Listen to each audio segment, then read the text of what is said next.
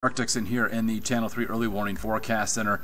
Happy Friday. We have reached the end of the week, and then we have also reached the most potent round of weather so far this week, as we've been timing out several rounds of precipitation. This one having the biggest impact, as we're also, with this particular area of low pressure that's moving through, bringing some very strong wind to the state this afternoon. But since yesterday, through the overnight hours into early this morning in parts of northwest and northeast Connecticut, we've, especially in the higher elevations, have had a fairly prolonged period of some freezing precipitation, from freezing fog to freezing rain.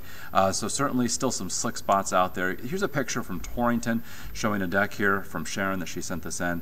A little bit of a glaze there, and you can certainly see the buildup of ice on some of the tree limbs. So not to get lost in the shuffle, we still have some concern for slick spots in the northwest hills, but temperatures are on the way up finally.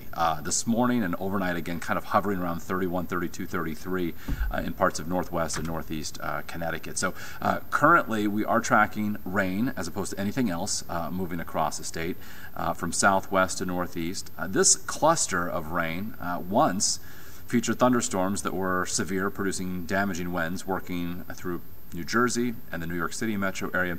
They have since weakened as they made their way into Fairfield County and are now lifting into central Connecticut. So not expecting any sort of severe weather, but perhaps a brief downpour as this batch of rain makes its way through the state. So here's a big story. Look at these temperatures.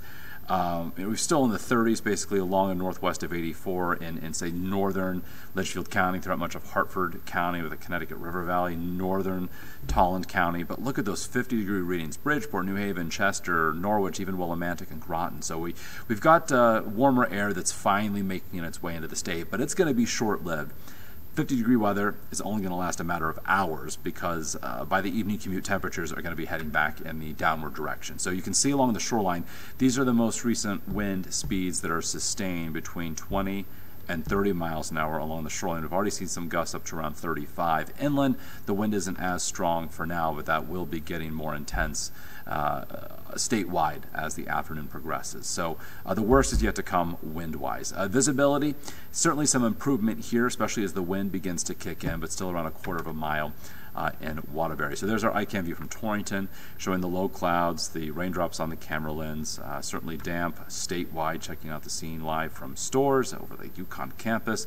You can see certainly a wet go of it on the New Haven Green, and also as we check in on the tugboats, a lot of cloud cover and wet weather from New London. So the wind advisory is up statewide, where we have in southeastern Connecticut, though, a high wind warning. We expect gusts to be even higher. So 40 to 50 miles an hour for the wind advisory, 50 to 60 miles an hour, perhaps even higher than that for the southeastern shoreline here in Connecticut. So again, these are the most recent wind gusts between, say, 25 and 35 miles an hour along the shoreline.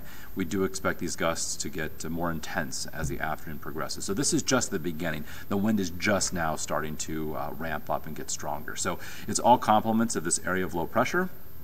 It's taking a track right now through the lower Hudson Valley of New York. It's going to be crossing, say, the Litchfield Hills into the Berkshires. So given this track and the fact that this area of low pressure is strengthening, the low pressure is getting lower, that is going to create even a stronger wind through the rest of today. So you can see here how we've got the flow out of the south bringing in the mild air briefly, and then on the back side of this we've got colder air that eventually filters into the state. So that's why it's going to be fairly short-lived, these warm temperatures. So here again is Futurecast at 1 o'clock, kind of mirroring what we currently have across the state. By 2 o'clock, still 30s and 40s in the northwest hills, 50s east of 91, southeast of 84. But as we head towards, say, 5 o'clock, we're going from the 50s through the 40s, back into the 30s, and even for some into the 20s. So it gets progressively colder as the evening makes its way forward in time. And here you can see on Futurecast, where we do have scattered areas of rain this afternoon, as that colder air arrives and the precip tapers off, it could switch over to some snow in the northwest hills before entirely ending. And then we're forecasting a clearing trend this evening and plenty of sunshine for our Saturday. So if you're heading out and about this evening, again, temperatures are going to be dropping, but that wind is going to play a role too. So wind chill values will go from the 20s into the teens, and then perhaps even into the single digits before midnight as we head toward daybreak tomorrow. In fact, we'll stop the clock at 6 a.m. Saturday morning. Wind chill values northwest, northeast Connecticut, perhaps in the single digits, teens elsewhere inland and along the shoreline. And as we move forward tomorrow by noon and points thereafter, wind chill values still in the teens and 20s. The wind begins to relax a bit later in the day tomorrow. So on our 7-day forecast, highs for our Saturday, the extra air temperature may not make it above freezing. At least we'll get some bright sunshine for tomorrow. And then on Sunday, we could see more clouds and sun, maybe a couple of flurries, highs in the low and mid-30s inland, mid to upper 30s along the shoreline. And next week, we trend briefly milder, back into the 40s for a couple of days. Monday to Tuesday, there's a chance for some rain and snow showers, all dependent upon the track of an area of low pressure. We may have some light snow Wednesday morning, then another chance with temperatures trending colder by Thursday of next week. So the big headline for this afternoon will be the ongoing chance for some rain, but kind of diminishing in coverage. The biggest headline will be the wind, as it's going to get much stronger statewide, and for southeastern Connecticut could gust to over 50 to 60 miles an hour.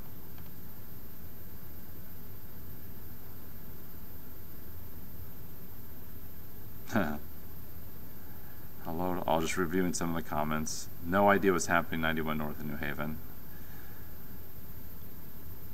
I've been focused on the weather, and we had so much breaking news during the noon show. It was organized chaos. All right, Bruce will have the latest on Eyewitness News today at 4:30. So that is that. Have a great weekend. Scott is back Monday of next week. We're all back to our normal schedule next week. So take care. Stay warm, stay safe, have a great weekend, and that's it. Bye.